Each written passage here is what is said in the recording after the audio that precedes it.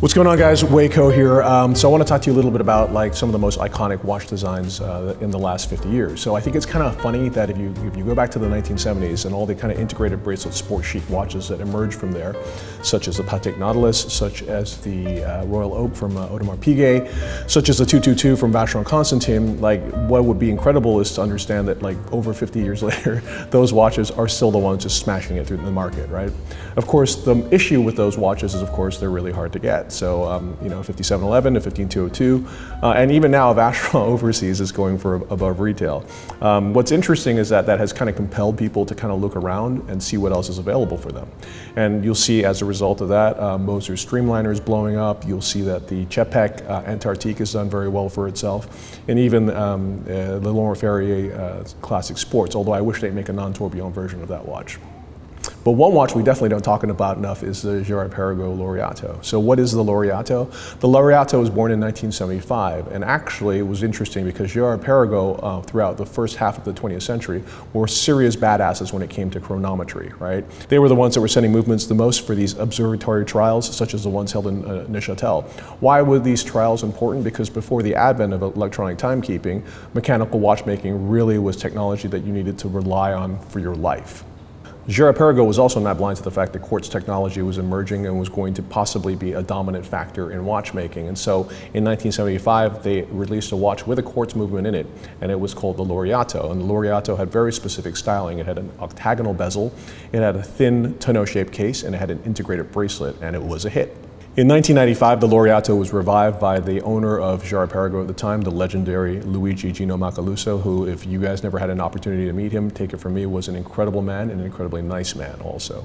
The Laureato stayed in the offer of Girard-Perregaux for many years afterwards. It became a little bit butched up with the Evo 3 model. It even became the home of a 3-bridge sapphire tourbillon, which is one of the favorite watches of Aura Montanari, who bought it at auction, but actually used to belong to our friend Laurent Picciotto. And that, incidentally, guys, if you're looking for a high complicated Laureato, I think that's the one to go look for. So one of my favorite versions of the Laureato is called the Laureato Absolute, which was launched a couple of years ago. And what is a Laureato Absolute? Well, if you think about what Emmanuel Guillet did for the Royal Oak to make it the Royal Oak Offshore back in 1993, that's what the Absolute means when you hear a Laureato Absolute. It takes the Laureato, which is an elegant watch, and makes it a little bit more aggressive, a little bit larger. It's 44 mm in diameter, but because a lot of attention was placed in terms of how to shape the case so it's super ergonomic, it's a very, very comfortable watch on the wrist. Well, why is it that we don't hear that much about the Laureato? Well, I think part of that is because in the last couple of years, because Girard-Perregaux has gone through a couple of different management changes, the pathway for that brand has been a little bit nebulous, right? But what I can say, however, is that I really like where the brand is now, and I really like the leadership of the brand, and I like the people that are in the company. And if you look at the CEO of Girard-Perregaux, Patrick Pernot, if you look at the person heading the product, who's Clémence Dubois, who's incidentally a person that I respect tremendously for her ability, and if you look at the head of communications, Mira Anand, you've got 3 of the sort of most dynamic people in the watch industry right now, and they're making genuinely good watches. And one of them is the watch that I'm wearing on my wrist now, which is the Laureato Absolute Gold Fever. It's a blacked out 44 mm titanium version of the Absolute. It's got a great kind of stealth hue to it, but then this is counterpointed by the use of rose gold, right? So where is the rose gold found? You find it on the applied logo, you find it on the indexes, you find it inside of the subdials for all of the counters, which are incidentally, it's not just colored rose gold, it's actually circular, high polished plates of rose gold, which actually I think is really cool. It gives it this sort of louche, almost disco ball effect to it, right? But the thing about this watch also is the strap. So Girard-Perregaux has devised a technology where they take rubber and they actually inject it with actual 18 karat rose gold, and that results in this watch. You know what, the other thing I should mention about this watch that I really like is that the Absolute is also water resistant to 300 meters and has a screw down crown, which, you know, that sounds silly for me to say, but it's actually really deep water resistance for a non-diving watch. And you'll be surprised at how many really nice looking watches that are sports watches don't have a screw down crown. So I think that's another thing. Other thing I like about it is just the tactile qualities of the watch. As I said, it feels great on the wrist, but even the pushers are super well resolved. Inside it, of course, is the venerable GP003300 in-house chronograph caliber. I'm just making that up. I don't actually know if that's the name of the movement. Oh, is it? See, I got it right. So when did I start vibing with the Laureato Absolute? Well, it happened last year when I was looking through Instagram and I saw they just launched the Laureato Absolute Crystal Rock, which is made of carbon fiber and fiberglass together in the case, right? It gives this really insane looking contrast. It almost looks like marble, but it's actually carbon fiber. And I remember DMing Mira on Instagram and saying like, dude, is it just me or is this watch insanely dope?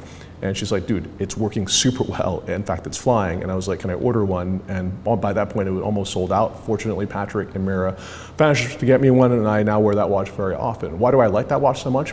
The ergonomics on the Absolute are really good. Like, it's an incredibly comfortable watch. And then check this out, that deployant there, and I remember it was really funny because I like messaged Mira and I was like, dude, like I'm just between holes on your rubber strap and it's so frustrating for me. She's like, are you not aware there's a fine adjuster? So actually, if you press these two buttons here, you can slide the deployant back and forth and micro adjust the size of the strap, which is perfect, especially if you live in a humid country like Singapore, where your wrist has a tendency to swell outside, then you go inside of air conditioning and get smaller, right? But it's just details like that that I think are so cool, and also just goes to show you how stupid I am. Anyway, since I got the Laureato Absolute, I wear that watch all the time. I love it. I was wearing it in spin class yesterday. I wear it when I'm walking my dog, but I can wear it going to dinner. And actually, one of my favorite places to wear it is this place called Sushi Kimura, which is my favorite sushi restaurant, right? Why do I like wearing it to Sushi Kimura? Because like when people go to that restaurant, they always show up like with their watches on point because everyone's sitting like this. Then everyone kind of looks around and looks at each other's watches. And every time I wear that watch, someone says like, dude, that's cool. What is that? I hand it to them. They're like, oh, GP, I hadn't heard of this model. Tell me a little bit about it. And yeah, so I I actually have become a bit of an evangelist for the Laureato Absolute. I think it's a really cool watch. I like this version because it's blacked out, but it's just got that little hint of like, you know, kind of gold, like looseness to it, I suppose, for lack of a better word. If you are a guy that likes a little bit of gold accessories, I think it's perfect, but you can also wear it in a really low-key and kind of like, you know, subtle way as well. It also comes with just an all-black strap if you want to put that on. Obviously, that black strap doesn't have the injection of 18 karat gold, but I like it on that strap, right? And it comes with both, so you have the choice between the two. If you haven't seen one of these yet, come to the Revolution Bar if you're in Singapore, try it on. I guarantee you'll dig it. And we are going to be selling these watches as well. The price of the watch in US dollars is $16,200. So we've got the exclusivity for this watch for 2 months from the 15th of November. Come on down, try it on. I guarantee you'll dig it, and also it's available, right? And it's going to be made in a limited edition of 188 pieces. Peace, guys. Thank you very much.